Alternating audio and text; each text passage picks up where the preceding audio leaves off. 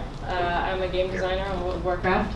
And currently you have here lead producer for Overwatch, lead software engineer for World of Warcraft, and myself, I'm a game designer for World of Warcraft. If you're not familiar with Blizzard, we have a little video to kind of give you an idea of who we are as a company.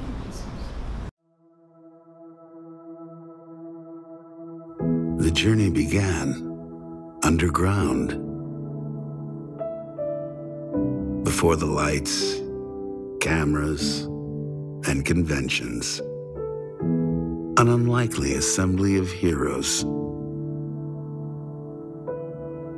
forging friendships from pages and pixels, united by a common desire to shape their own worlds, unleashing their imaginations, harnessing their nightmares, all in service of the epic adventure. This is your story. This is our story.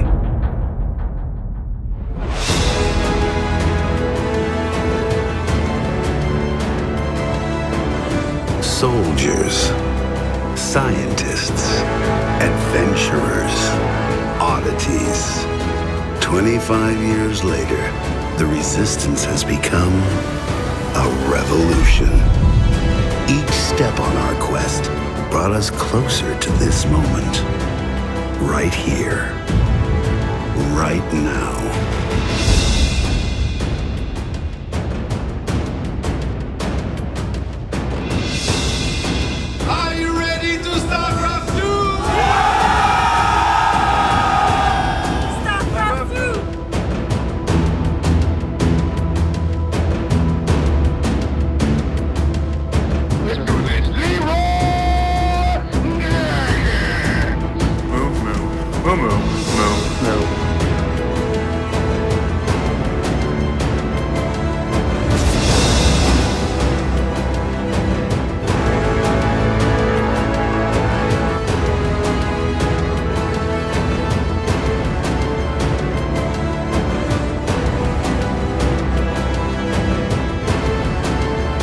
Ladies and gentlemen, oh my God! Firebags! The world champion!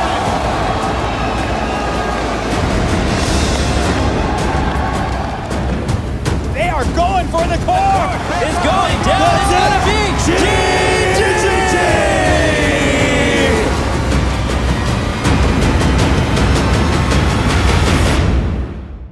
Who is that guy? He is one tough badass.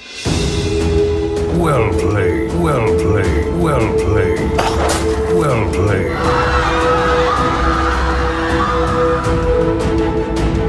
It has been 17 years since Blizzard opened the door to a new adventure.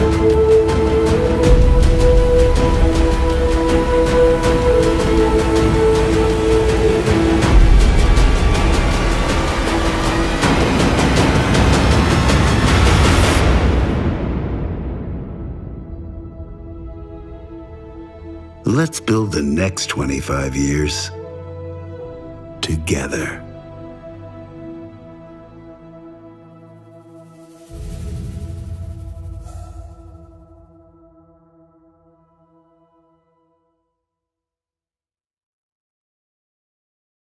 So, good evening, everybody. Woo! Probably don't want all the lights. So, first rule about game development, we don't like light. It's really, really dark in the office. I'm not even kidding. Can everybody see the screen? Everybody good? All right, awesome. So, hello there. My name is Adam Gershwitz. As Sky mentioned, I'm the lead producer on Overwatch.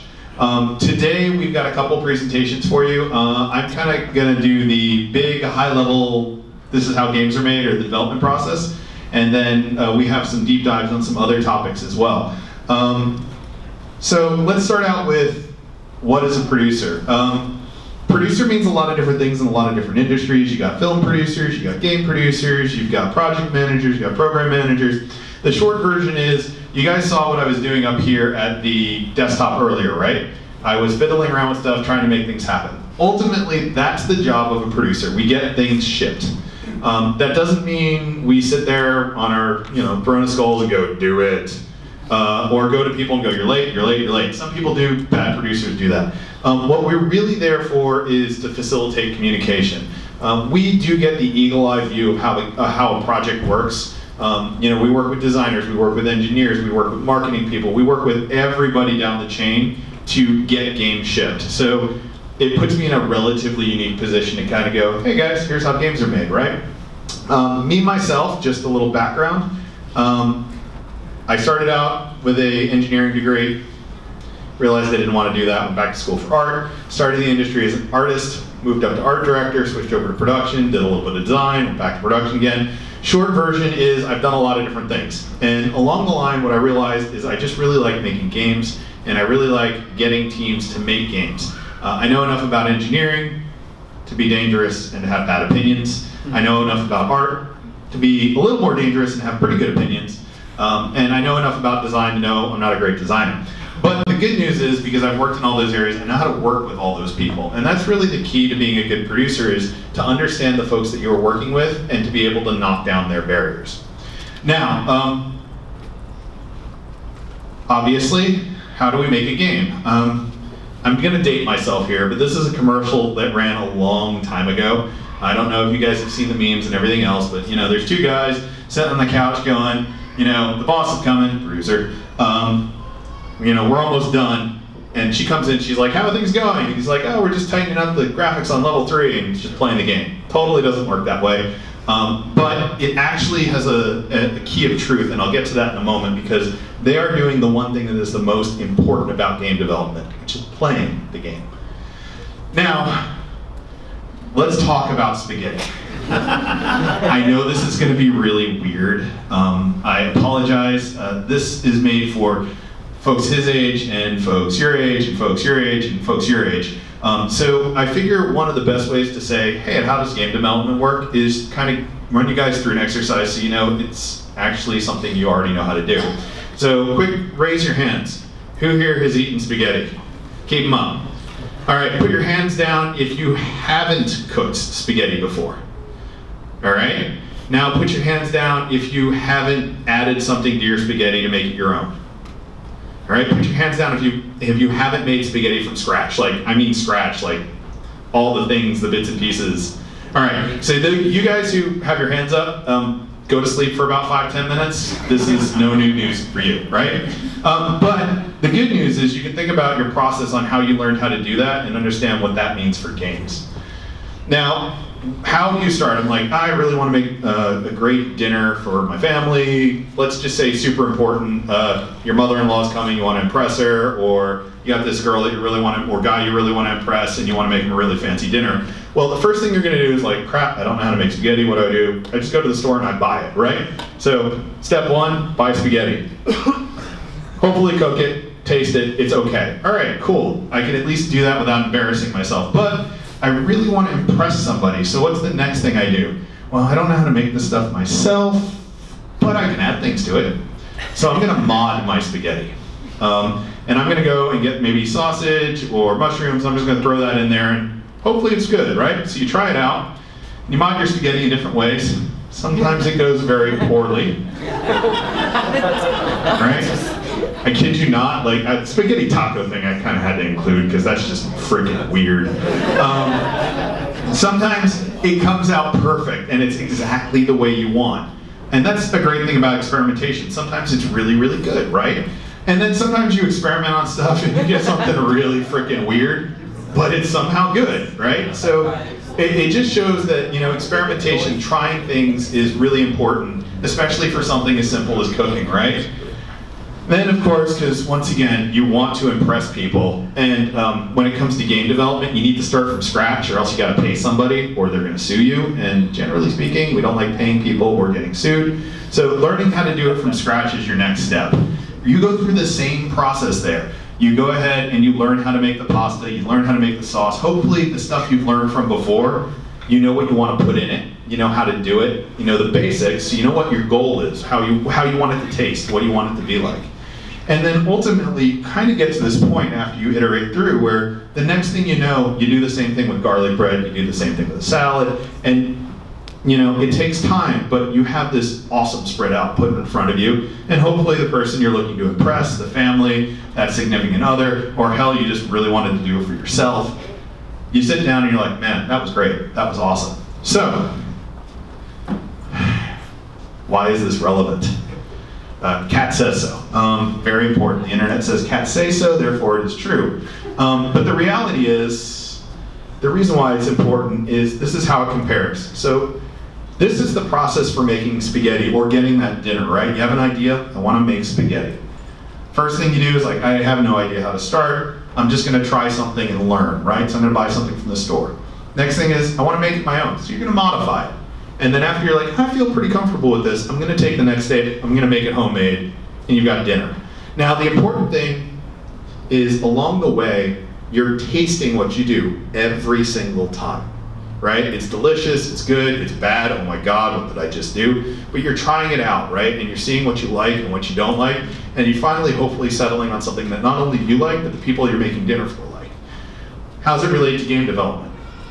It's the same basic thing. So this is what we refer to as kind of a core development loop. This is the type of thing you're going to go through over and over and over again, and I'm going to show you some examples. So you have an idea, you make a prototype, figure it out if it's fun. You don't spend a lot of time there, you just kind of get out there and try it. You iterate. Also, this is commonly known in the industry as production. Iteration is better, easier for everybody to understand.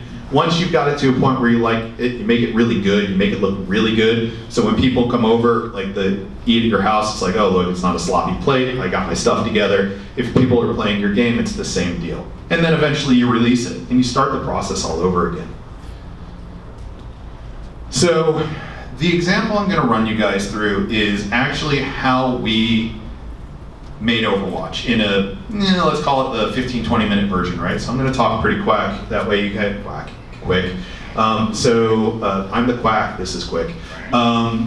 So you're gonna get an idea of what's going on. So the first thing we had to do, we sat down, and I kid you not, my first day on the team, I walked into a room and they said, what are we making, guys? And we went through this process. And we started thinking about games that we really love. And we're just gonna kind of push through this, if you can give me. So obviously we're like, well, we love Team Fortress, just keep going, and I'll talk. Street Fighter's really cool, I like Battlefield, Marvel's awesome, League Legends really cool, and we basically looked at all of these things that we inspire. We're gamers too, right? So we love to play games, we want to make games for us. And then ultimately said, okay, well, we want to make a shooter. What does that mean for us? So one of our concept artists, Ben Zhang, drew this picture for us. And this was our guiding light for our idea. This is our goal. We're like, what does a Blizzard shooter look like? Looks like that, guys. Or at least that's what we wanted it to look like. We wanted a bright, vibrant world. We wanted these over-the-top characters that people can acknowledge, this crazy gameplay. So we're like, great, we have a picture. Let's make it. How do we make it? Anyone? Now, that's why you're here today, right? So let's go into how we went ahead and made it. So the first thing is first, just like the spaghetti example, we had to try it with things that we had. So really important with game development, it's all about iteration, and it's all about starting with something else to figure out what you want. You don't want to spend years building a game engine and not know the game that you want to make. You want to get out there, in your guys' case, use whatever existing tools you have to try your idea out and see if it's fun. In our case, we have development tools. So we had an editor from another game that we went ahead and used. We laid some stuff out. Next. One of our artists came over and drew it, said, hey, let me make it look like that. And we're like, that's black and white, dude. And he's like, okay, here's it in color. It's magic like that. Literally, go, that's black and white. He goes, oh, here, color. Totally no time involved. And then through the magic of presentations, we wound up with this. Right? So if you're familiar with Overwatch, this might actually look really familiar. The game actually looks like this, right? But this wasn't built in the final game engine. This was built very quickly over the course of maybe a month, just to prove that this is what we wanted to do.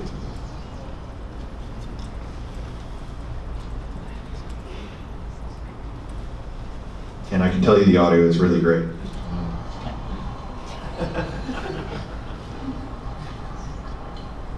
Our sound guys love to put audio to inspire things.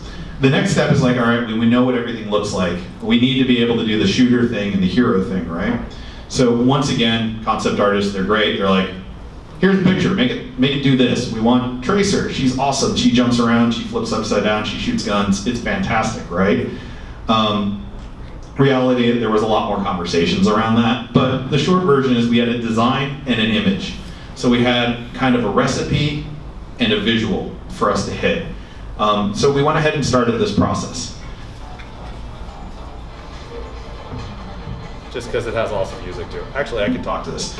So we started this process, and it meant we had to build things we didn't have before. So here's the first Tracer in the game. She shoots laser beams from her eyes that you can't see, and she has Mickey Mouse hands. A little later on, this is, you can see we have a timeline just about a month later. We got her into that game engine, we put some guns into her hand. Ooh, she shoots blocks. It's awesome, they're like bullets.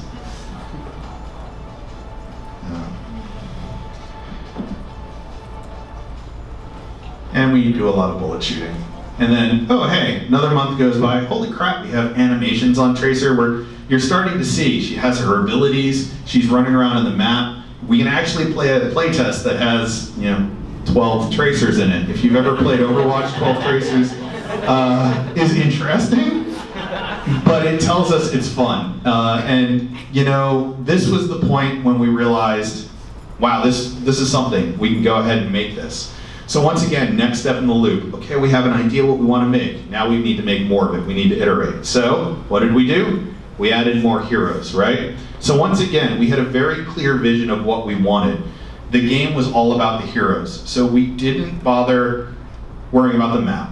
We didn't bother worrying about hero select. We didn't worry about matchmaking. We didn't worry about any of that.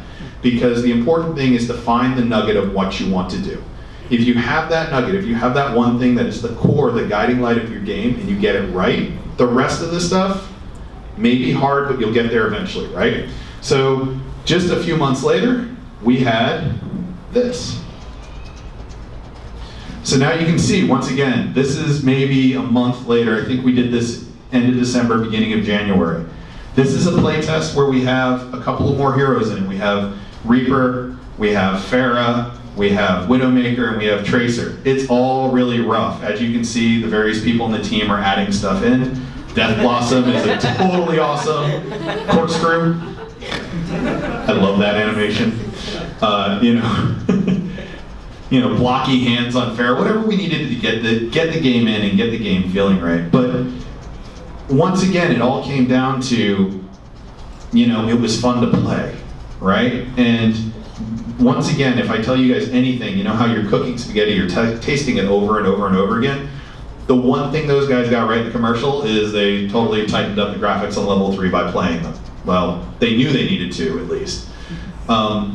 So, final step, polish. So just like these dudes here, you need to polish it to a mirror shine. The fact that we really like that doesn't mean we can sell a game that way. Well, if you're on Steam and you're early access, you can get away with it. We are not on Steam, nor are we early access. So we had to make it look good first.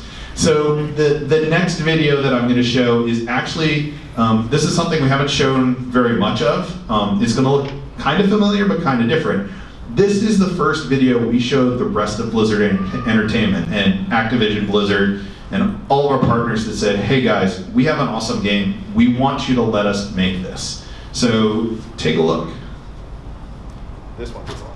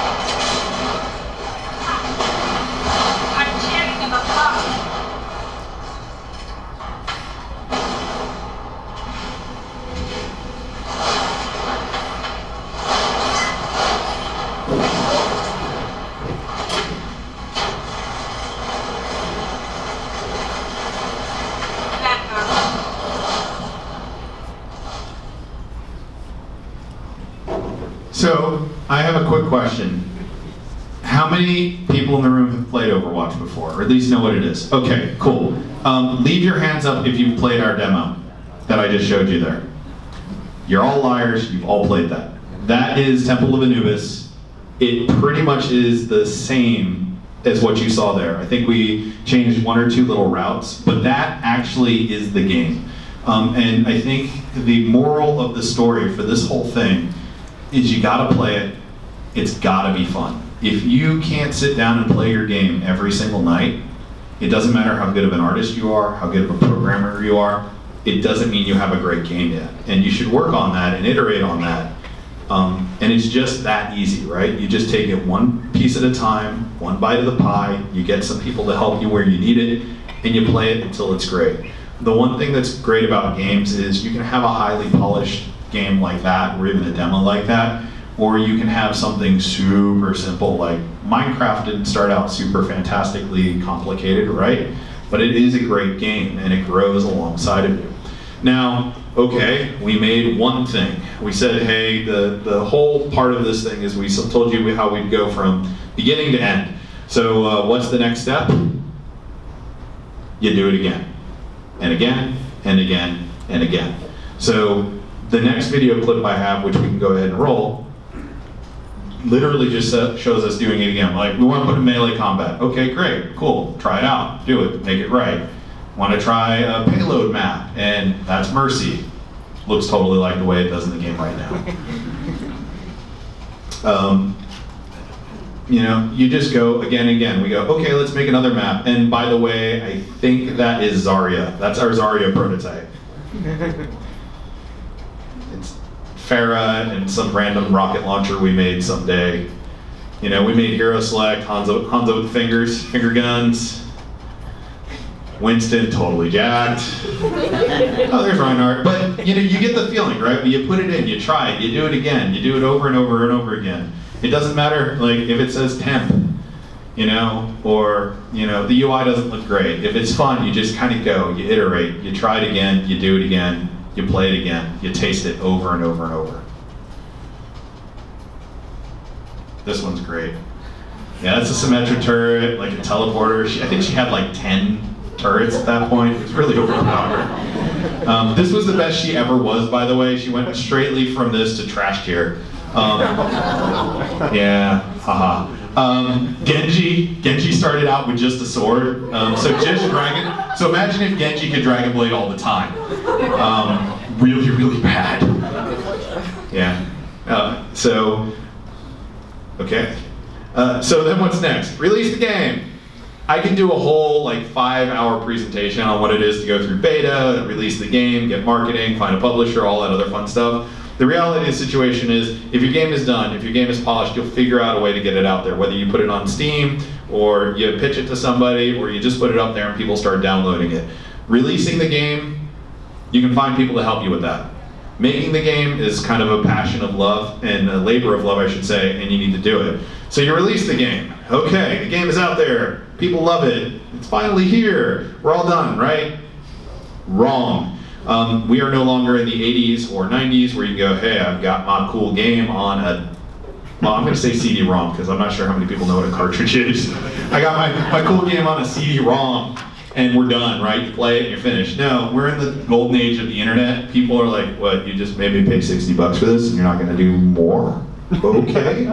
So what do? You do more. These are the guys. The game is now not yours. The game is everybody's.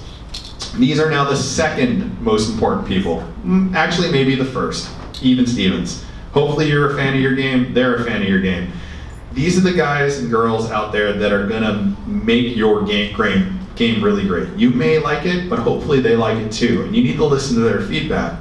And you need to not always do what they say, right? Like somebody be like, oh yeah, Symmetra's trash here, you should totally junk her. What you need to go back and think about what they say and why they say it, what their experience was, what your experience was when you were making the game and you're like, this is totally busted, I should totally not do this.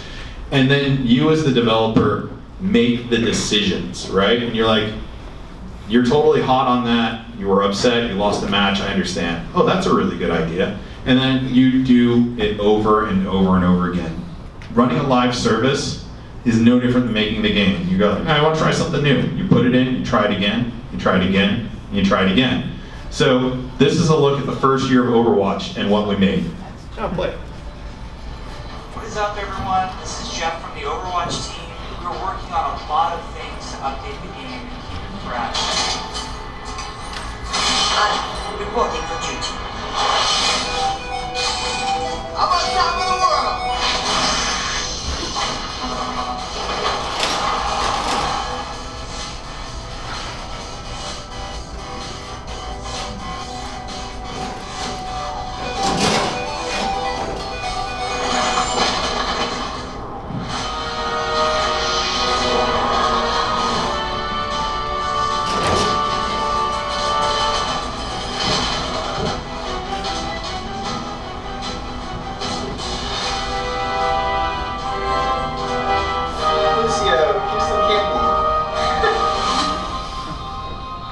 Heroes of Overwatch.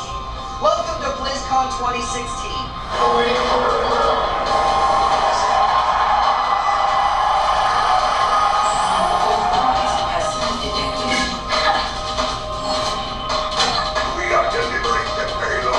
The Overwatch League represents a next generation esports experience. Please give up the first ever Overwatch World Cup gold medalist, South Korea.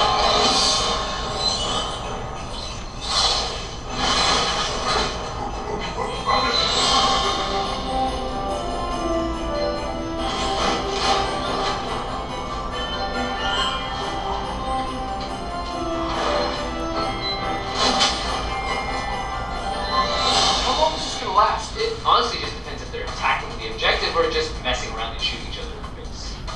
Looking forward to the new year. There's a lot of stuff coming. The objective is mine.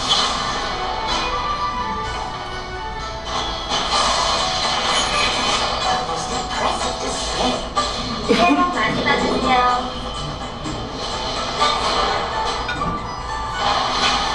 Everyone else gave up on you. I saw what you could be. Lisa pushes me down as one of the Overwatch heroes who play.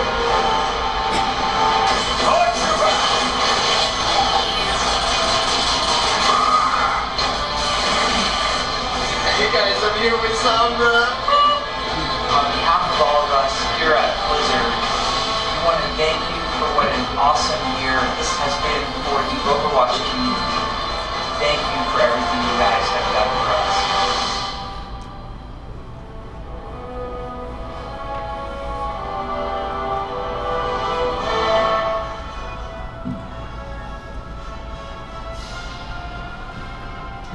You can just go past, like, all of our stingers have like a 45-minute ending. You got to get through that audio clip. So to sum it up, I know that doesn't necessarily go into the brass tacks of how you make a game specifically. There's lots of things you can do to learn how to make art, or learn how to program, or find whatever your niche is in games. And I'm sure when we do the Q&A, you guys are going to have a ton of questions. But when people ask how you make a successful game, that's the recipe. You just try again. If it doesn't work, try it again. You pick yourself up, you do it again. You do it over and over.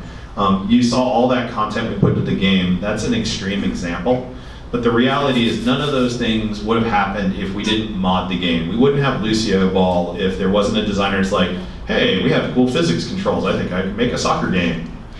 Sure, great. Now we made a whole big event out of it. You know, we didn't get Uprising by going, hey, you know what would be cool? Maybe we should try doing some PvE and put some bots in. I think I can get this working. And what it looks like for a big company, it's like we have all our stuff planned out and we got our, pardon my French, shit together. But the reality is we don't really know what we're going to make next. We just try new things, and if those new things stick, we just keep making more and more and more of it. So in broad strokes, you learned two things today. One, how to make spaghetti. Two, how to make a game without actually making any assets, which these guys are going to help you out with. So Monty, I think you're up next, right?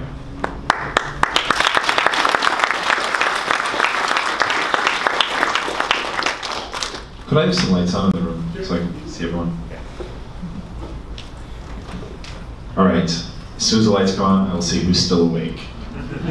And if you're still awake, I promise to put you to sleep. All right, everyone's still with me? How, we go another 35 minutes or so, 40 minutes, and then questions? Yeah, fine. All right, great, awesome. Change it up a little, I'm gonna stand over here. Okay, hi. Sky, can I have a slide? Yes. So, my name is Monty Kroll, and I'm one of the lead software engineers on World of Warcraft. I actually sound a little weird here. Can everyone hear me? I'm kind of naturally loud. Yeah. All right, let's do that. I'm going to do that. I'm going to turn that. I'm going to put on mute. I'm going to set it here, and hopefully no embarrassing noises are caught. So we're here. All right, I'm kind of naturally loud, so I'm just going to talk to the room. Can I have a slide? I'm going to teach you how games are programmed. So I'm the lead software engineer on World of Warcraft. So I have some questions for the room first. First of all, who is familiar with Blizzard games? Pretty much everyone in the room. Okay, almost everyone. Who has, so Adam asked who played Overwatch. Who's played World of Warcraft? Who's still playing World of Warcraft? A few in the room. Thank you, that's cool. I'm still playing World of Warcraft. I'm going to ask you another odd question. Who here was born after October 23rd, 2000? Raise your hand if you're born after October 23rd, 2000. Okay. October 23rd, 2000 is the day I started Blizzard. And I was working on World of Warcraft that day. So we were working on World of Warcraft way back in October of 2000. I haven't been working on it continuously since then. I did some other projects, but I've been doing this for a long, long time, coming up on 18 years. All right, so who exactly am I? Can I have one more? I've been a game developer since 1998. Before Blizzard, I worked for a teeny tiny company back in Chicago. We worked on arcade games. Very small industry, and you can click that. October of 2000, I started Blizzard because I played, who here has played Diablo? Okay, Diablo is the reason I work at Blizzard. It was the first Blizzard game I saw. When I played it, just knocked me on my butt. It was incredible. I bought StarCraft on the strength of Diablo, fell in love with that, and while I was playing all these games, I was doing other programming. Who in the room is a computer programmer? So we got a bunch here, okay. Who in the room is a computer video game programmer? All right, you guys should give the talk. You already know this. We got a bunch of people in the room. Yeah, there's someone over here. That's good.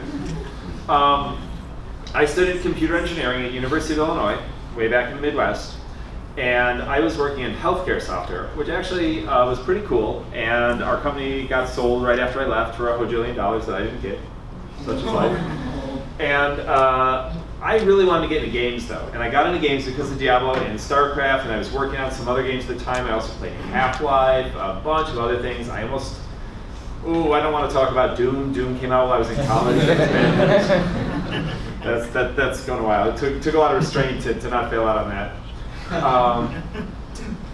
Can I have one more slide? Thanks. All right.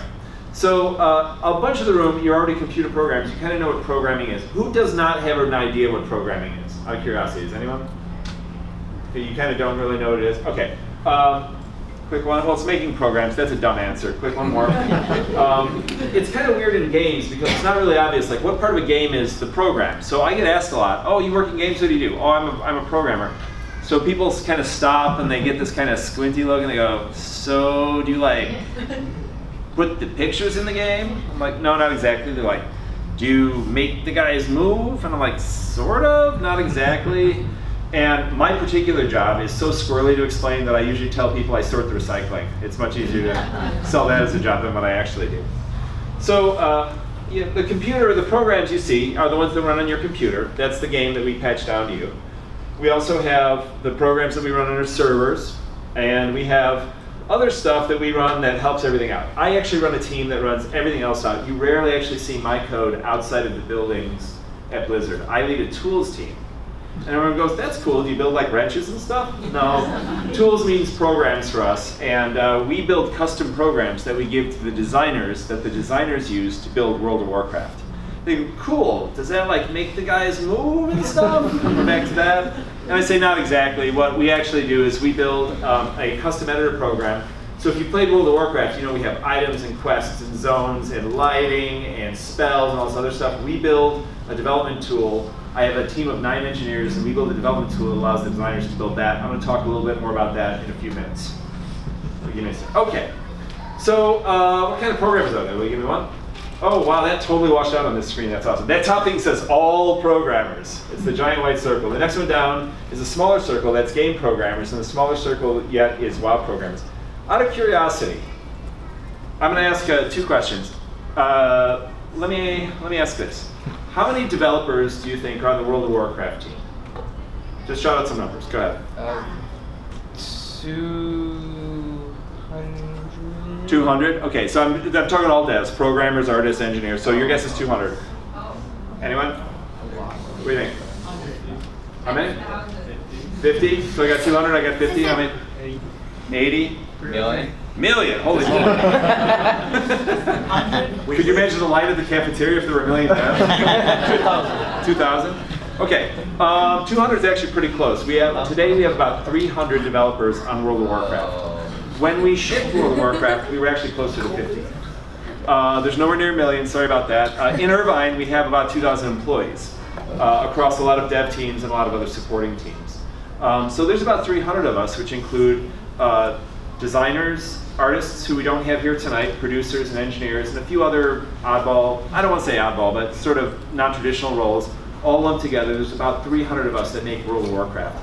And we're actually much larger today than when we first shipped the game, because the game has gotten much, much larger, much more complicated to build. Hopefully, we think much more fun to play, which is why people are still playing it a lot of years later. On the WoW team, of those 300, there's about 75 programmers. And my list over here shows our programs are split up into a bunch of sub-teams.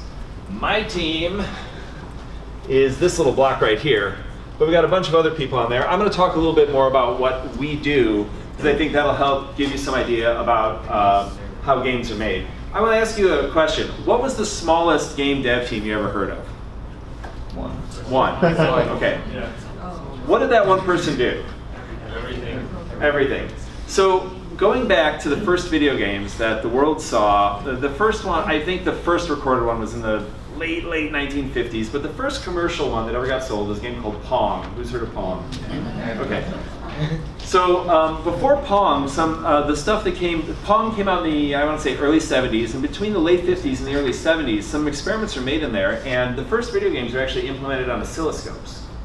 And some guys figured out how to make oscilloscopes, instead of tracing an electron beam, trace something interesting like a ball chasing around, or they did a lunar lander type game. That's the earliest stuff. And that stuff was all done only by programmers. And the reason is, only programmers knew how to make the oscilloscope do something. And in fact, they weren't even really programmers then. That wasn't really a thing exactly. Computers were still very hardware oriented, so it wasn't a specialty where you just wrote software.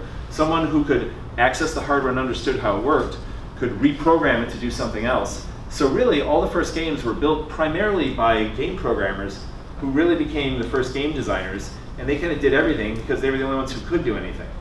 As the industry grew up, we started to involve other people because it turned out that we could make programs on the computers to allow other people to express their ideas. And eventually we needed so many people, we needed producers to corral the whole works forward so we could get projects out the door. So there's about 75 programmers on WoW. I lead about 9 of them work for me, so we're a team of 10. Can I have another slide? Okay, so I pulled out, I Googled dirty programmer, right? So this is the common image. This is people think for the programmer. This is an old image. The guy's got a smoke down there. No one will smoke on the computer, right? My first computer looked really, really similar to that. So I can actually remember, and I think I had that exact model of printer. So this goes back a ways. And of course, this goes back to the days when it was maybe one person would make the game, put it on, Adam said CD-ROMs. I go back to 5¼ floppy disks that were so older than that. But that's literally what it was. The game was on there. You would we kind of called that fire and forget. Someone would make a game, they would test it, it would work. It was made for one system. Out it would go. You hope for the best. All right. This is what we think we do. Today, we're much cooler now. Give me one more slide. Okay, and this isn't going to read here, but I decided, how do we describe what we actually do? And at Blizzard, we have a set of core values that kind of shape how we operate our business. One of our core values that we believe in very, very deeply is gameplay first. So it's we have a statue in our courtyard. Has anyone been to our campus? Has anyone seen a few people? So we have a big orc riding a wolf in the big statue in the center of our campus. And around it, there's a compass rose, and on the 8 compass points are our 8 core values. And we think those are the 8 things that we think are our secret sauce, things that we adhere to. And every practice, every activity we do, we tie back to one of our core values. Gameplay first is one of our core values. So as much as we want to say cool programming or awesome art or wicked technology, it's got to be fun. Adam touched on that in what he said. So it's got to come back to gameplay. So with that, I put the game designer on the throne. So Sky, you'll assume this position here. Secondary to that, I put the artists. And kneeling before them is the programmer who's been charged to go forth and make the designers and the artists' vision real. That's a lot of what we do. I put the producers standing guard there because they'll have my head if we don't do it right. So this is maybe a look at our process. I have a slide. Okay. I just grabbed some random code, which turns out to be completely unreadable at this resolution. Sorry about that. But I said, what do? We write in code over here. If you can actually read this, it's readable on the screen. This is a little bit of C++. I'm sure that's going to come up in the questions. But everyone asks, what do you program in? Go ahead and ask me that. We can talk about it at the end. And we take our code and we turn it into stuff that the machine understands, which is actually shown on the right. And give me a slide. Give me one more, and it'll move. And then, of course, just that simple bit of code turns into a raid first. I actually Googled method raid first, and I came up with some Russian screens here. So someone's congratulating me in Russian. Good Russian over there. Okay. Pretty efficient for 10 lines of code. Yeah, it's real good. It's very high level language. It's very expressive. We advance a slide there. So then I came back to what we actually do, and there we go. So the designer's happy, the artist is happy, the producer says we're on time, the other producer wants to know what's next, and the programmer has an ulcer. So that's kind of the process. It seems to work out okay. Can you get the slide? All right. And like anything else, engineers are very dedicated to the task, and we know that it's just about to come to an end. One more click. Yeah, we're almost done, right? So nothing else to do once that rock hits the top of the hill. Everyone knows how that story ends. Yeah. All right. One more. So here's some of the things. This is what I actually want to talk a little bit about. When we say how it's made, on a big team, in a big game, we actually become very, very specialized. We have a lot of different sort of specialized roles on the team. And these are things maybe you've had some touch points with, or maybe you're interested in learning about. But it turns out those one-person games tended to be very simple, and they didn't express a lot of these. If you look at the old computers, they were very, very limited compared to today's computers. They could be programmed by one person. They had very simple graphics that could be produced by one person. And usually the challenge was trying to just make it all run in a tiny amount of RAM, and there wasn't really sound cards. Maybe you could make some beeps. There wasn't really graphics. In a lot of cases, the very early stuff didn't even have color. So if you can just, a lot of early computer graphics experiments, people would actually draw out what they wanted their pictures to be on graph paper, because it would just be like a graph of pixels. It's going to be on or off, and then you can literally convert that into binary and drop it into your code. I did that when I was a kid. So some of the things that we actually do today, we work on computer graphics. I'm assuming everyone in the room is pretty familiar with that. We all know what the pictures look like. Networking is how we make the computers talk to each other. That's usually done by our server team. Physics is done, usually the people who do graphics are also the same group that usually programs game physics. Game physics can mean a lot of things. When you shoot a guy, does the guy react? Does he blow back? When an explosion happens, do we toss people in the air? Who's played a game where you shoot a guy and he crumples to the floor? Everyone's done that? Okay, who's done that, crumples to the floor and a leg sticks out in a funny direction? or you hit the guy and he shoots off to Jupiter by accident? Okay, those are physics errors. Physics actually turns out to be really, really hard to simulate. Even stuff like walking turns out to be super hard to simulate. And computers get faster, and programmers try to take better swings at it, but it's still something that needs a lot of work on it. Audio is an easy one. Audio is so immersive, it's almost easy to forget that it's there, right? We have such good sound and such good music. It surrounds us with it, and you sometimes even forget that it's there, but it actually takes quite a lot of programming. And audio has had this kind of big convergence with Hollywood, too. It turns out that modern audio programming takes a lot of cues and techniques from movie production, and kind of getting that into the game to feel seamless turns out to be its own programming specialty. That actually happens in graphics, too. Who's played Order 1886? Any of you guys play that? It's done by Ready at Dawn. So they're a PS4 developer. So a bunch of the guys who started that company, I worked with them way back when. They were ex-Blizzard folks. They actually did something cool for their graphics. They actually implemented their graphic system so that they could exactly replicate the look of a bunch of Hollywood cinematic cameras. so that when they were building their scenes in game, they would actually specify, or we're going to shoot this in game with like a Panaflex, whatever the numbers are, and so on. But they actually spent a bunch of work to, so they were taking a lot of clues and cues from Hollywood, and then when they hired designers, they actually looked for designers who had Hollywood framing experience because they would know exactly how to set up a shot. I thought that was a neat, kind of a neat look behind the curtain from them. People have to deal with inputs. Keyboards, mice, that's pretty standard stuff. Logitech keeps sending us squirrely keyboards with displays on them. They would love it if the displays say things. We tell them, nope, sorry. Most of the time. Sometimes you tell them yes. Sometimes people have weird mice or other weird controllers. People on their own time have screwed around with like VR looks through the world and some other stuff, but this is a programming specialty. We have this oddball one called gameplay. I'm going to skip that for a second and come back. Who knows what localization is? Anyone? A couple people in the room. Localization is the process by which we prepare games to go into other markets other than English. So another one of Blizzard's core values is think globally. We have a huge audience outside of North America. When we started, our games were popular in the US, but it turns out StarCraft blew up huge in the Korean market. And it's actually, we went to the Olympic Stadium in South Korea in May of 2007, and that's where we announced StarCraft 2 to an audience of about 15,000 people.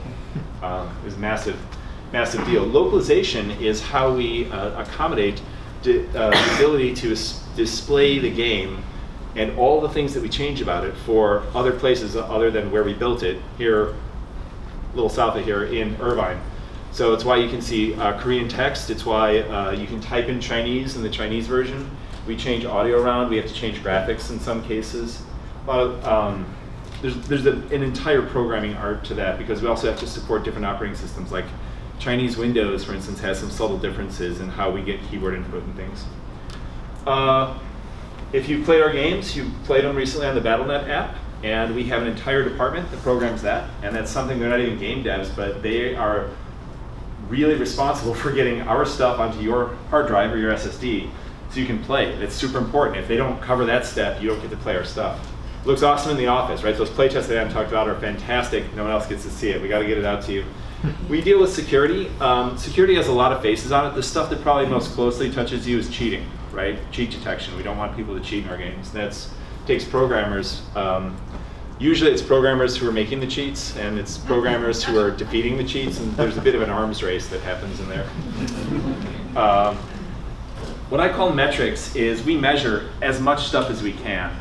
The Overwatch team has tons of metrics, right? They want to know, is Symmetra actually trash or not? Not really. He has a 50% win rate. And he knows that because we put metrics in the game, and we can record everything that happened in a game, and we can record all the outcomes, and we can warehouse this massive set of data and then be able to ask questions about it. And that's all done by programmers and actually data scientists, and there's a whole kind of subspecialty there who are able to record that data and then dig it out later. And tools and support, which is what my team does. We build programs we give to artists and designers. So I work with a team of programmers who are famously cave trolls, like the nerdy guy. As much as we want to be Iron Man, I think we're a little more 70s guy. And we deal with a vast, vast array of technical prowess in the game designers. So game designers can be extremely technical designers who are maybe were computer programmers and decided to get design. Like Adam said, he started in programming, said, not my jam, but who's trained as a programmer, and then goes into game design. We deal with them, and we also deal, one group we deal with are basically creative writers. And they're still designers, they're doing narrative design for what we do, but we deal with everything in that spectrum, and so we have to have a special skill set where we're programmers with a very soft white glove touch, depending on who our users are. Then there's this weird thing that we call gameplay. And gameplay is a little bit of everything else. This is the one where I think where people narrow their eyes and ask me that, what do you do question. I think the thing that most people are thinking of is what we call gameplay. And gameplay I like to describe is, the designers make the rules for the game.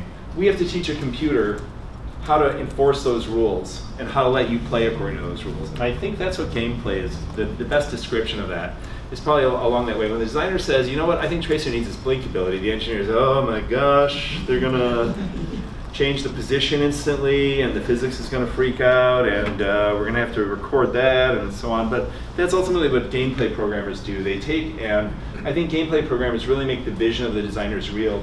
Well, all of this stuff I think is part of it. The gameplay is probably closest to the design process. You give me one more slide?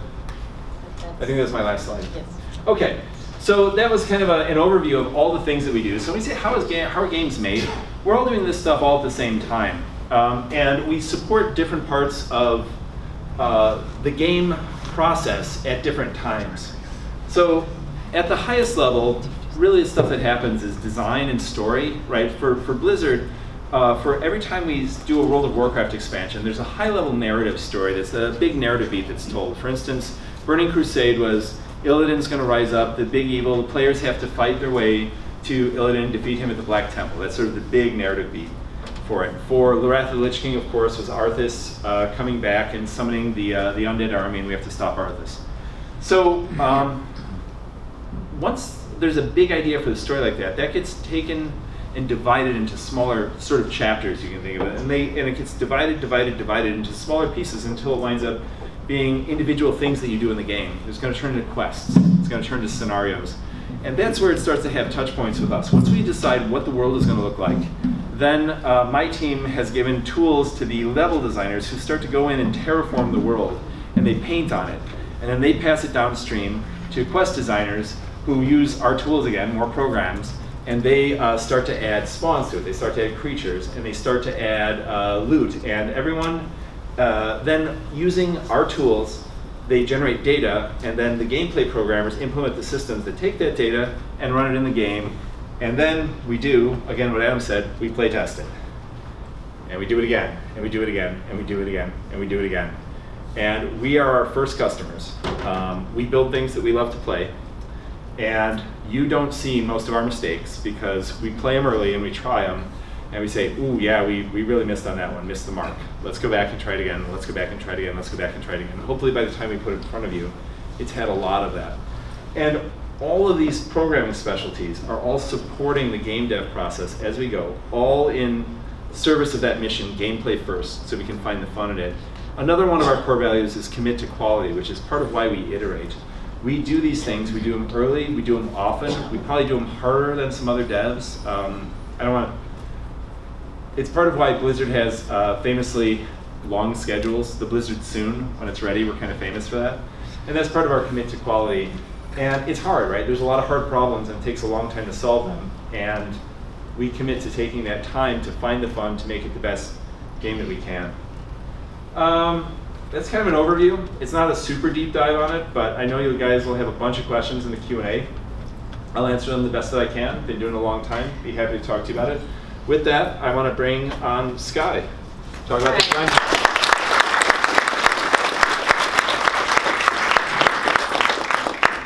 So I think we're back to people that like dark. Yeah. So we'll turn it up. Everyone can go back to sleep now. If you were yawning, it's fine. Totally fine. That's plenty dark. That's very dark. That works though. We'll make it work. Okay, so I've been at Blizzard for about 10 years. Prior to going to Blizzard, I worked in television and film production. I was a camera assistant. I worked on a lot of stunt films, blowing stuff up. Did production, writing, direction, stuff like that. When I moved to Blizzard, like Monty, I love their games. I was like, I want a home, and I want to be involved in the company that I care about.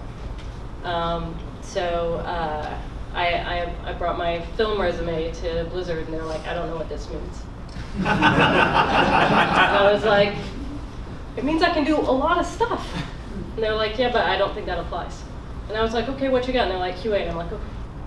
So I actually went in and started in QA, which is quality assurance, testing the game, and was in there for about a year, but I was pretty determined to start making stuff. From there I went into creative development and helped all the teams doing media capture and stuff like that. And then from there I moved on to become a producer for Diablo 3 and then Overwatch, before I realized that kind of one of my favorite things about film was the immersion that you had. Like, you really felt like you were a hero or on that adventure. And with games, I could give that and let you be in it So that's kind of what pushed me towards design, and I've been on the WoW team for a little over a year now. So like many of the roles in game development, people say, what do you do? And it's like, well, stuff. Take out the recycling. Yeah. Train lemurs? IT, we're mostly good at it. Yeah, there you go. So basically, designers create content for the game, or a specific type of content, because everybody is making something for the game. This is sort of an odd image to represent us, but it kind of covers what a designer is. We're a jack of all trades, wear all the hats, because you never know what they're going to ask you to work on next. We bring all the elements that everybody else creates together, so visual effects artists, animators, modelers, like we put all those things together and try and do their work justice. And basically it's it's our job to make sure everyone else's work has a chance to shine. And all of this is ultimately to gameplay first, bring a great player experience to our fans. Part of the content creation, while this isn't designed specifically, it all kind of works together. Arnold Stang is the assistant art director for Overwatch. He started putting together these flavor pieces for our heroes, kind of to get a vibe of who they are, what they do, stuff like that. From there they started making comics, 2.5Ds, cinematics, stuff like that. And when we started working on the Junkertown map, we wanted to bring some of that into the game.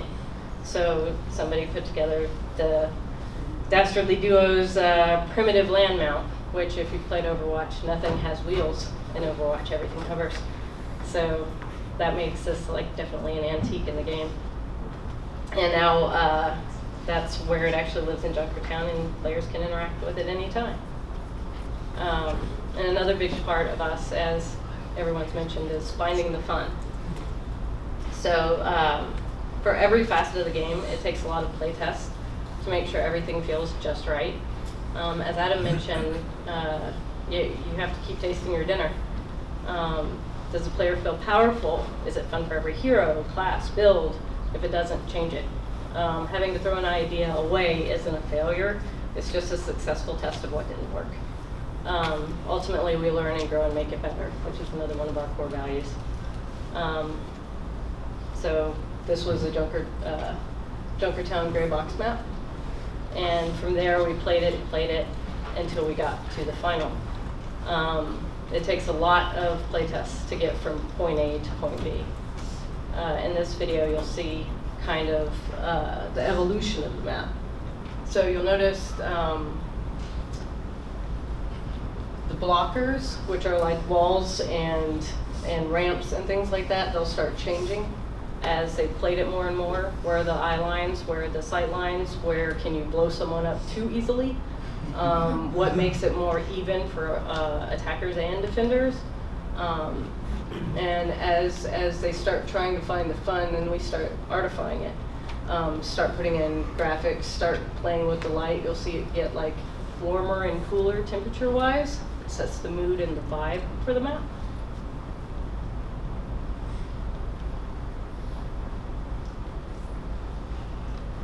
And at the bottom, I don't know if you can see it, but it kind of shows through the dates of the evolution. And even the smallest things like where the payload stops and where the turns are, what type of menu board is on the diner. That stuff gets tuned until it's just exactly right.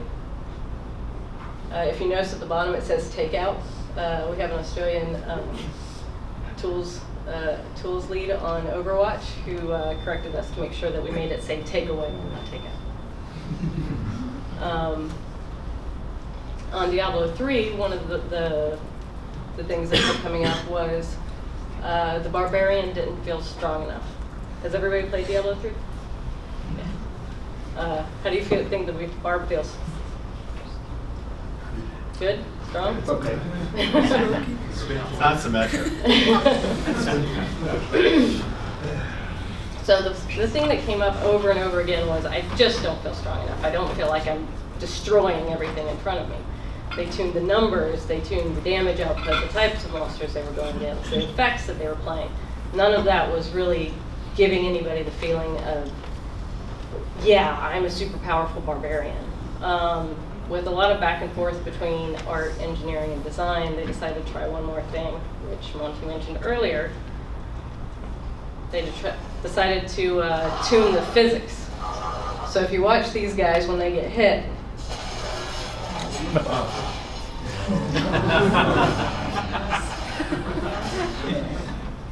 now he felt overpowered. Now he was strong enough. And it didn't change anything about damage output or what happened. It was how much impact you had on the thing that you were hitting is what made people feel like they were finally hitting hard. One of our other facets of design is show, don't tell. They also, some people refer to it as play, don't tell. You don't have a lot of time in the game to really elaborate on every new thing we introduce to you. So we try to put as much flavor in the game as we can without actually telling you what it is.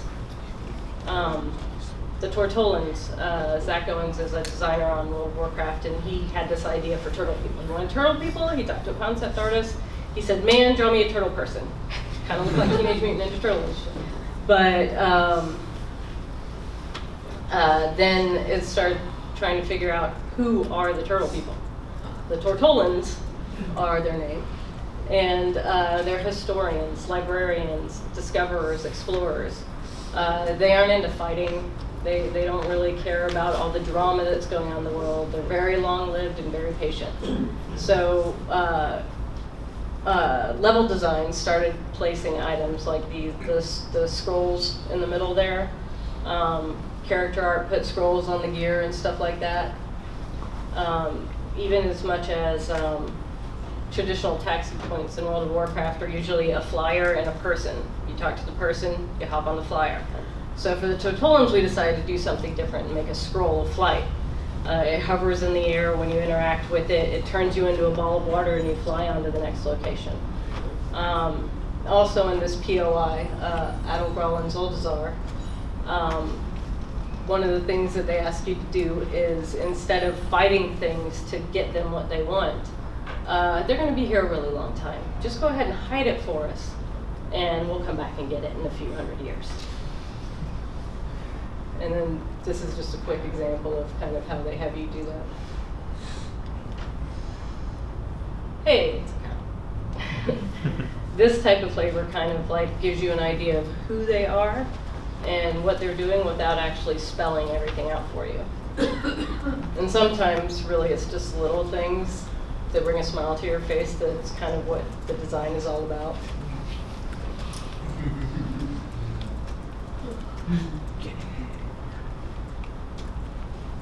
So ultimately, like, making a game it's a collaborative effort. All the different teams talk to each other constantly, and we're always in communication. It goes across multiple disciplines within a team. It goes between multiple departments within the company, and it goes through multiple regions around the world just to make sure that everybody has a really epic gaming experience. It's challenging. Game people work very long hours, and we end up doing a lot of stuff over and over again to get it just right. Creatively, artistically, technically, logistically. But at the end of the day, it's really worth it.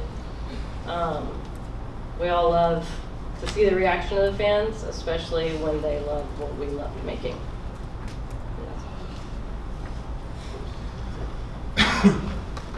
Nice.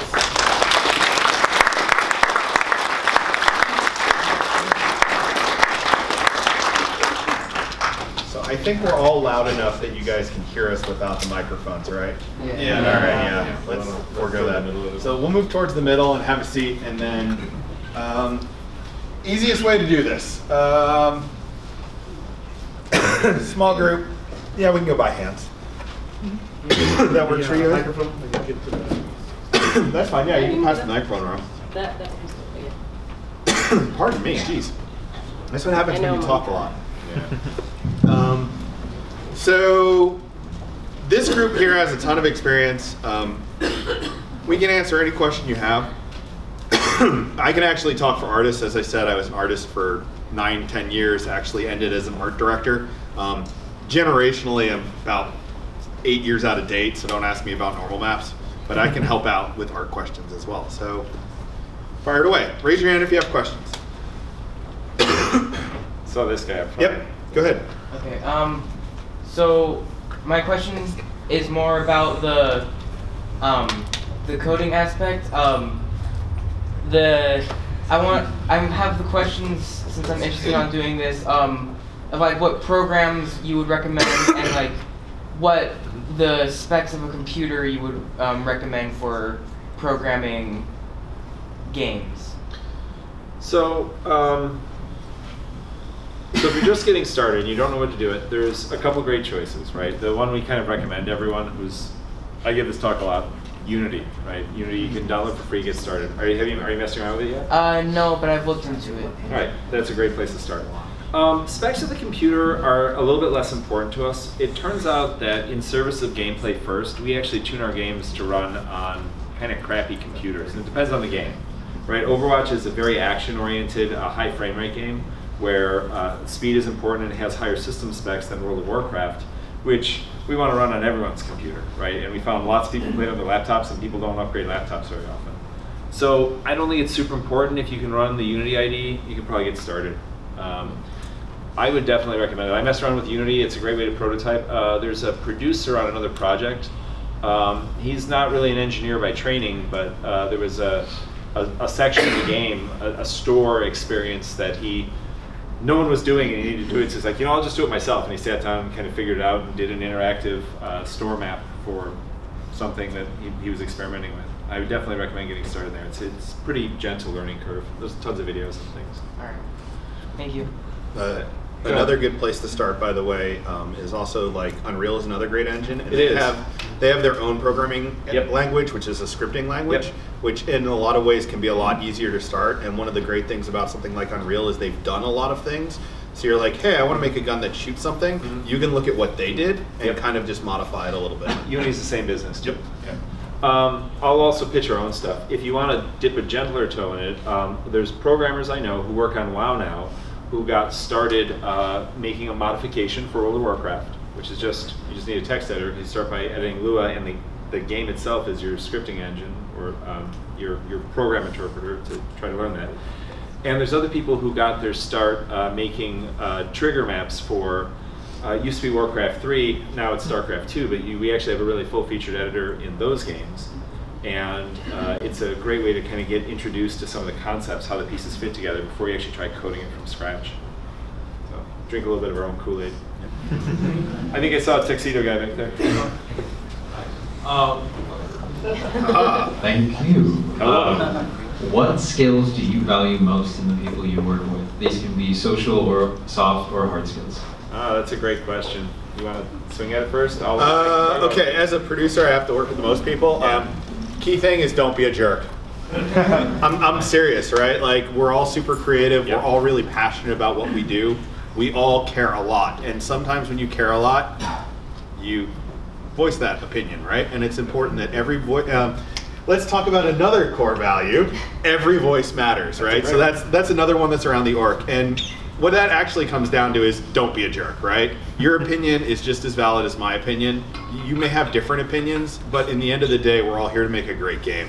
So the very first thing, the best thing you can do as a game developer, well, A, love games, but B, don't be a jerk. You gotta work with other people, you gotta get along with them. They have opinions, they have passions. They're no different than you are, they just see something from a different perspective.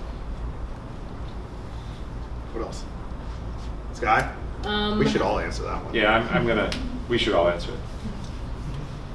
His covers a lot of issues that come up, but problem solving. Problem solving is something that being good at doing is very valuable.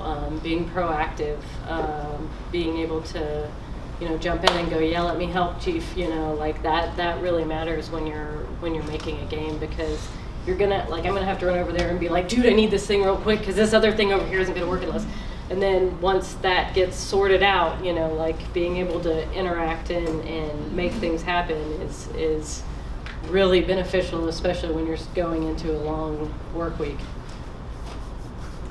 Problem solving is huge. Don't be a jerk is huge. Out of curiosity, do you have a specific interest, programming or design or anything? I'm more interested in like what do you think? I've dabbled in a lot of Okay. a lot of So I'm a hiring manager for engineers. I hire other engineers, and there's a few things that we look for in the interview process. And for me, of course, I mentioned for what we do, we work with a lot of non-technical users.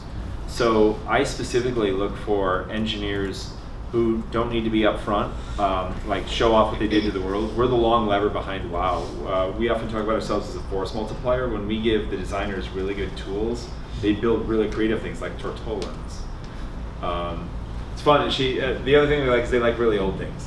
They're like sort of antiquers, so it's kind of cool when they have vendors and they sell this ancient junk. It's kind of neat.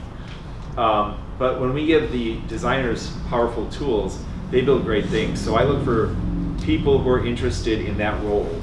The other thing I look for, just as a sort of a programming specialty, is I look for people who can debug. We write the bugs, and we have to go find the bugs, right? There's an old yarn that says writing the code should be called n-bugging the code, because what you do afterwards is debug it. But I actually look for programmers who have a really good debugging bent. Programmers who are willing to, you know, I'm not sure what's going on, let me get on the debugger, take an educated guess about what's happening, dig in, and try to look for the bug there. And programmers who won't do that, I typically won't hire. I want to add one thing to problem solving too. I love when I talk to anyone in any discipline, sometimes we get snagged on something. And part of problem solving is to make your best guess and go on. And I love people who can do that. That's important to me on my team when people say, well, I'm not sure 100%, but I'm going to guess it this way, and let's proceed from that guess and see how this unfolds. And there's another thing they sometimes say in fail fast is another thing we say, which is fail fast, fail often. Yeah, fail fast, fail often, which means I forget which one of you said it, but I think Sky, you said it. It's an idea. It's not a failure. It's a test of an idea that we know isn't the right direction.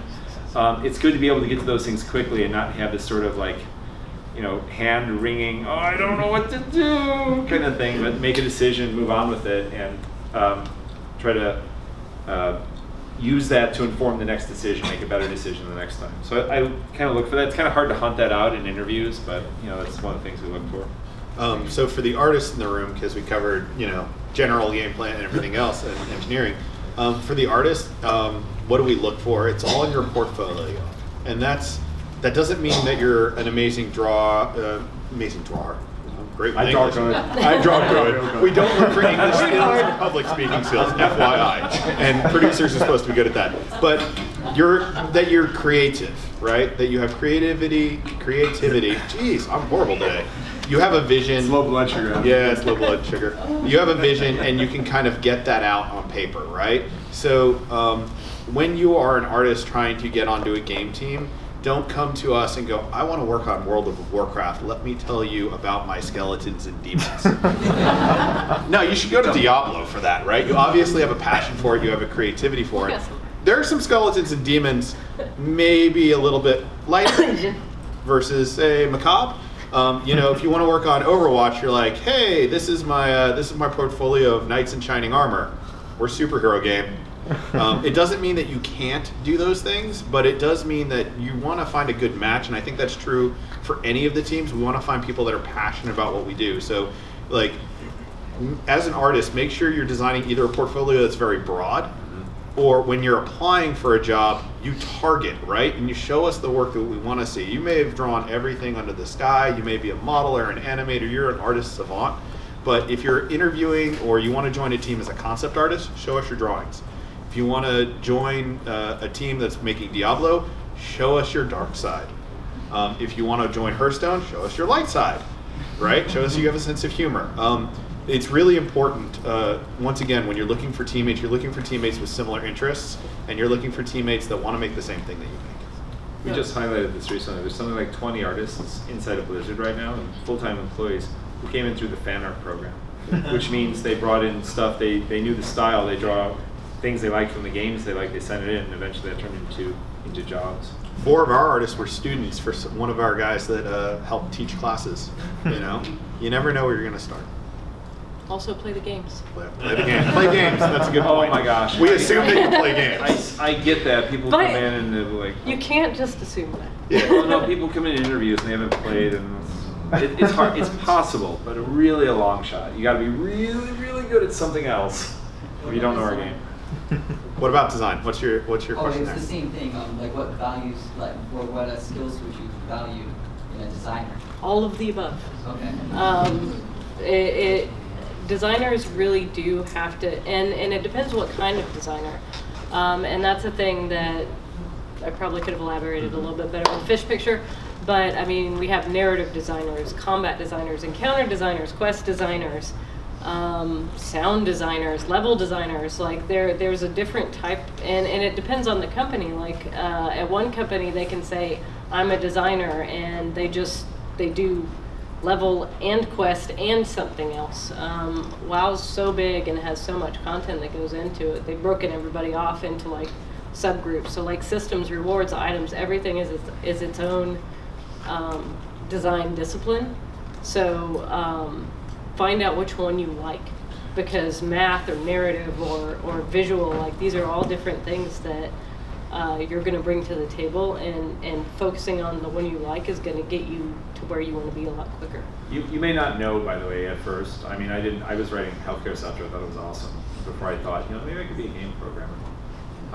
And there's so many kinds of designers, and actually, interestingly, so many of our designers came from like oddball backgrounds. Greg Street, anyone remember that name? Ghostcrawler was real popular in World of Warcraft. Okay. Before He's at Riot now, right? Yeah, he's at Riot now. I like Greg. He was one of my coffee buddies. We used to drink a lot of espressos till we were shaking. Before he got into game design, he was a marine biologist.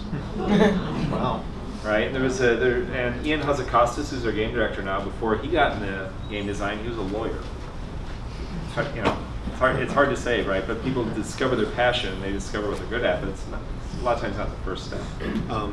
Really quick though, for designers, it's really important that you get used to making something. So we talked earlier, StarCraft editor, Unreal editor, the Valve tool set, Unity. Yep. You need to make something, right? You can't be like, I have a great idea for a game, let me tell you, and then you drop a set of papers that's about yay high. I kid you not, like I've worked on a lot of games, like here's the design doc, and you're like, the real trick is like, I, for example, hired a designer back when I worked at Electronic Arts, and he had never worked in games before, but the thing, and he went up against some experienced designers that had worked in games. He came in and said, hey guys, I made a marble game. And we said, you made a marble game? And he goes, yes, this is what I made. And he puts this box down. And the box has marbles. And he goes, okay, let me tell you the rules. And he told us the rules, and we played that game for about 30, 45 minutes, and we forgot to ask him questions because we were having fun. Right? And it was like some weird combination of like Marble Madness and Chinese checkers. It was just fun, right? And like, he didn't have access to a computer. He just made a game, right? And really, the truth is guys like these make amazing tools. You just need to know what to do with it, and you need to show us that you can do that. So, thank you. All right. There was, I had this guy in the blue shirt, then this guy, and then two more over here. Yeah. So actually, maybe a good way to do it is if you have a question, line up behind the camera there, and then we'll just go down the line. Otherwise, we're going to forget. So we'll start with which guy did you pick? Put him in the front. I had a guy with the blue collared shirt. This guy. So all right. Put him at the front. All right, we'll put him in the front, and then we'll go from there. Real quickly, Ken, how much time do we have? We got another 15. We got 15 minutes. We got a bunch of people in line, so I guess we'll keep our answers a little more terse, tighter, and we might go a little longer too. So that's fine. If you guys are willing to stay, in some cases we are too. Hi, what's your question? I guess this is more directed for you. Yeah. But like working on a game like World of Warcraft is so big. Yep. How do new hires like navigate like this system? Because it's Yeah. you're a tool maker, so you'll make new tools. Yep. But as far as it's like basically a legacy system because it's been along for so long.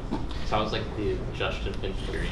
Yeah, I mean, it's a mix of old stuff and new stuff. Designers actually have it harder. They say a designer takes about 9 months to get proficient in building WoW because there's so many systems. It's so complicated in it. It's my job as the hiring manager to try to onboard people.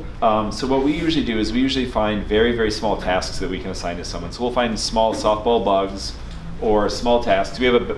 It's a giant product. We're never done. We have thousands and thousands of things that kind of don't get looked at because we're vastly outnumbered by designers and everyone else on the team. I have about 10 engineers and we have about 200 customers for WoW Edit. We're all very important content creators, and that's like a 20-to-1 ratio of requests to what we can actually implement. So we have this big backlog, and we'll usually give people some softball things, and we'll assign them a dive buddy for the first time in. So I'll pair up a new engineer with a more senior engineer who knows their way around. And it takes a few months. And one of our core values, Sky mentioned, is learn and grow. So that's part of what we do is we start small. Another thing, it's not a core value, but it's something we always say is crawl, walk, run. So when someone comes into us, it's very much in the crawl phase, right? We can hire extremely experienced engineers, but they don't know the World of Warcraft stuff. We call that domain experience. And we'll start off by teaching them with very small, easier things. Excuse me, we're all dry from talking. I've had 2 summer engineers, summer interns, and in both cases, we gave them projects that didn't actually change any designer data. There were things that designers wanted, different ways of viewing existing data, and we thought that was very safe because it kind of takes away the responsibility. You're not actually going to break anything because you can't actually write any data. So that's another way we kind of keep them safe, kind of some training wheels to start. Cool, thank you. Thank you. My question regards like game balance. Yep. When you guys are tweaking, patching, hitting something with the Nerf bat, like how much of that, what percentage of that is math, analysis, statistics, all of that, and how much of that is just what feels good? Well, Take this one. I can do some. I can do some of it. Go, I think all 3 of us can. Okay. So we had a guy on WoW that I used to call the WoW actuary. And that says a lot right there. He wasn't actually, but he spent a lot of time balancing curves, running simulations. We have one of those specialties I put up on the board, automation. They actually ran a test recently. They were running 1,000 boomkins, right? Druids in moonkin form. They were running 1,000 boomkins and watching the stats for. They were actually running a performance test too, but they're also gathering stats. There's one guy who runs 100. He'll run 100 of each class at a time and watch damage output, damage saturation, and various encounters. So we do automation. That's very mechanical. That'll give you a number, like Adam said, 50% wins. Great, we did it. Mm-hmm. It's more of a soft skill to get it. Like we can do everything very mechanically, and it's not fun, right? So I think that's more of a soft skill. One of our other values, it's not a core value, but it's a value on our team, is what we call concentrated coolness. So we'd rather have 3 unique feeling things than 10 things that aren't really differentiated well from each other. So that's really a design specialty, not in my wheelhouse. We try to give them good tools to be able to do that. Got it. Yeah, and some of it too is perception versus reality. So, like with dude, barbarians. I'm stuck. Yeah. The barbarian. Yeah. Players, if they lose a lot, it's them, it's class. Everything is bad. It's all broken. It's horrible. We're all gonna die.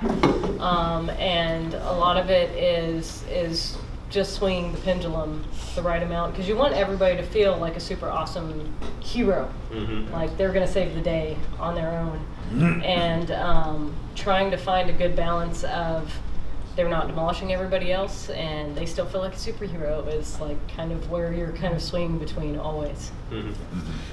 There's a question that I ask new designers that come in, or even if I'm in the interview, which is fun balanced or is balanced fun?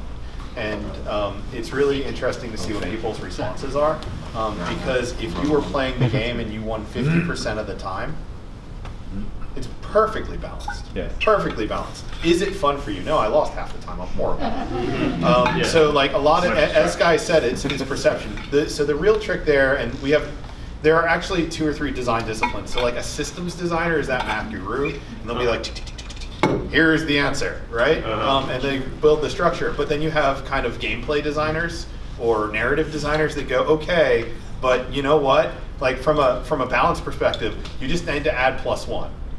Like your damage is 1.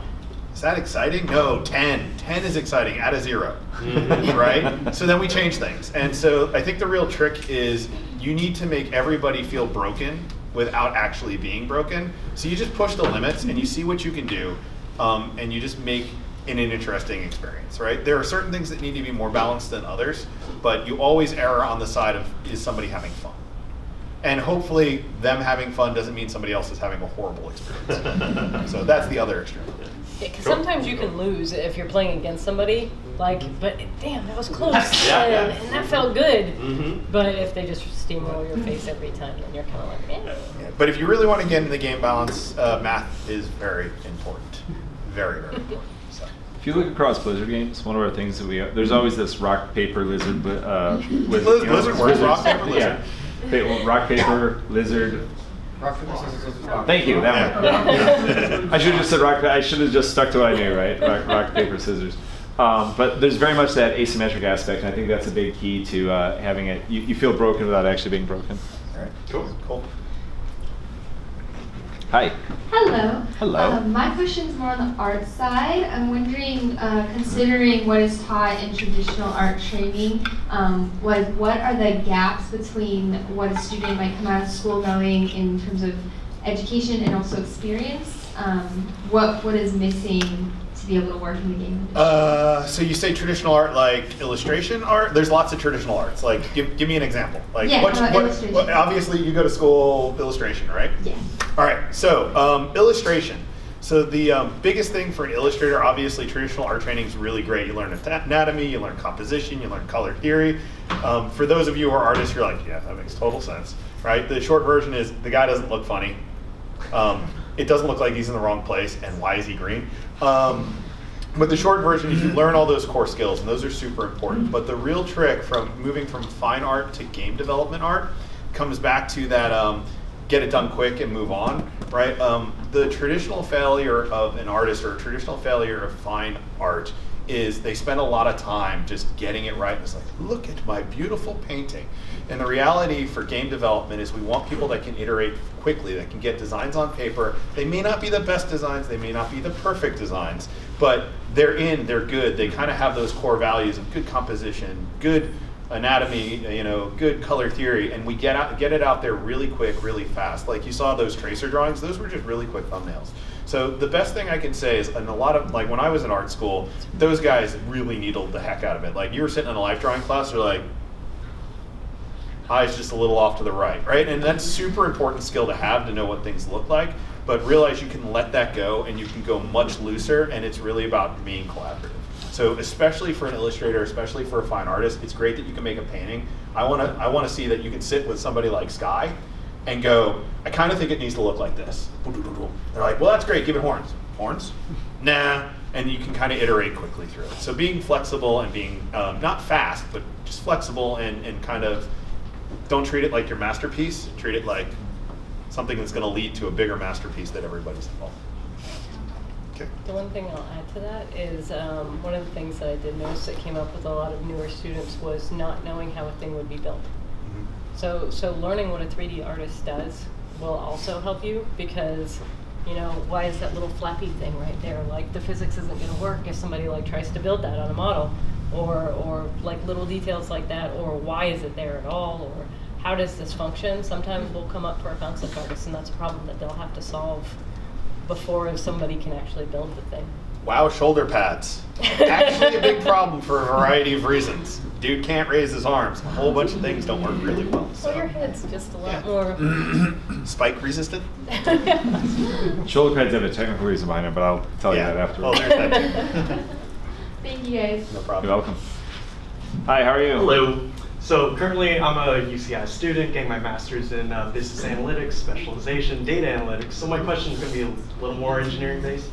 So when you're hiring, is there something special that you look for in a candidate, or is it just, are they going to meet the requirements, and are they just like something special, or yeah, if you can answer that. Oh, for sure we look for, if we have a choice, of course we look for something special. We look for enthusiasm, we look for passion, we look for people who love the games.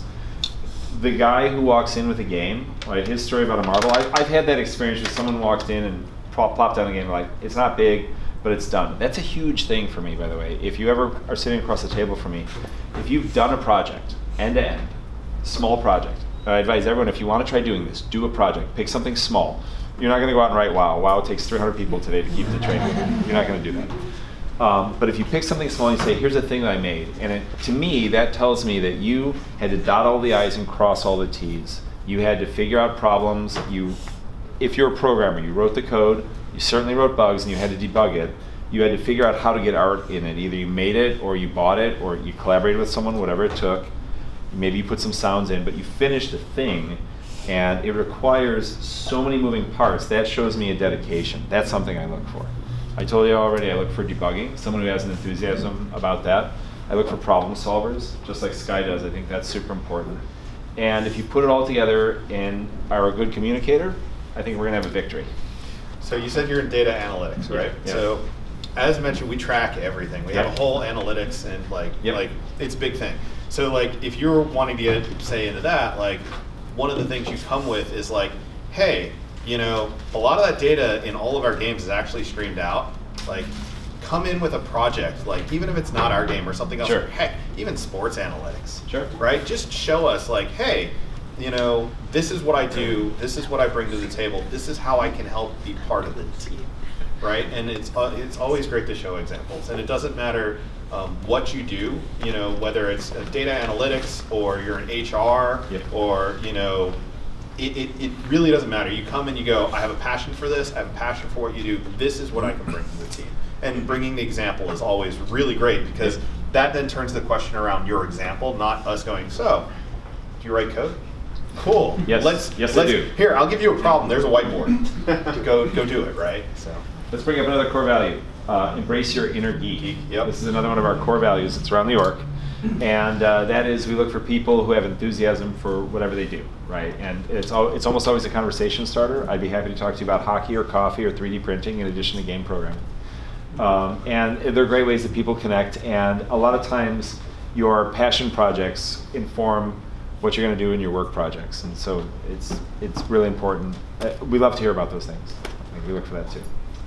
So really quick, we spent a lot of time answering questions. Like, let's cap the line, and we'll try and get through everybody. Do we have something that's going to kick us out of the building, like the power goes off or anything like that? Not me. We get locked in. so the last guy in line is maybe last guy in line is current last guy in line. We'll try and lightning round it, but we want to get through your questions. So thank you. Hope to see you across the table. Hope so also.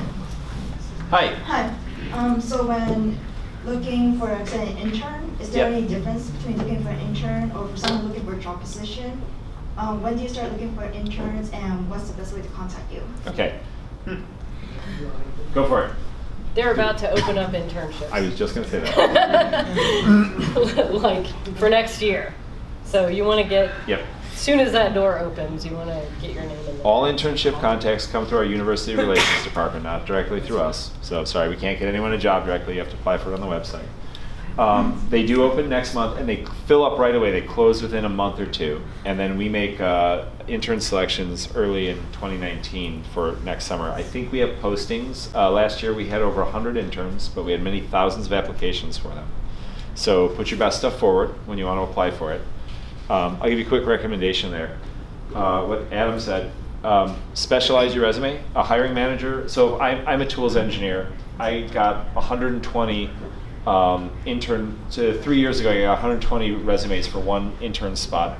I literally, all the horrible stuff you hear in your college hiring stuff is like, they won't even read your resume. I did read them. If you didn't say tools anywhere on it, I didn't give it another read. Right, like especially if you want that job, make sure you say in the resume, I'm interested in